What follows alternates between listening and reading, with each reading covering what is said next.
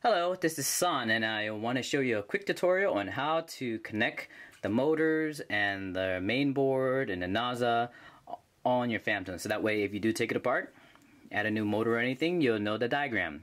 So the first thing you have to remember is that when you take on and off the shell, that these two lines, or the indentation of the lines, are facing backwards, because these arrows are very important when you put it on the blade.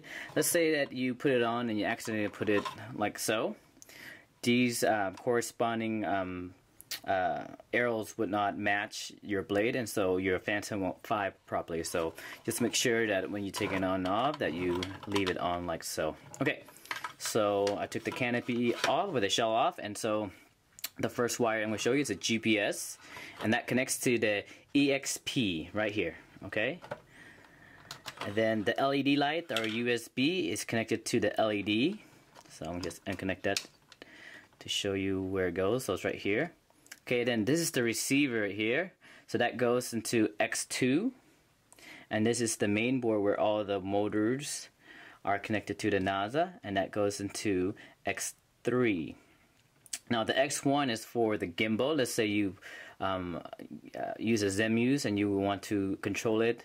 You would plug into X1, and on a controller you would use the X1 back here. So this is X1. Okay. Alright, and then, okay, so the motors are like so. So this is motor 1, which goes in M1. Motor 2 goes to M2. Motor 3, M3, and motor 4, M4. Now, it's good to know that whenever you place these wires, if you solder on and off, that the right side will go to the right and the left side will go to the left. So it's just for, you know, it's common sense, but sometimes it's good to know that. And then also, if you look at these wires, notice that the black is to the ground, but look at the red and yellow. So for these two opposing sides, the red is more towards the center, while in these adjacent, the yellow is more towards the center. So you just gotta look at that. So you gotta make sure that you put the motor in correctly if you solder on and off, so that way the motor would spin in the correct direction.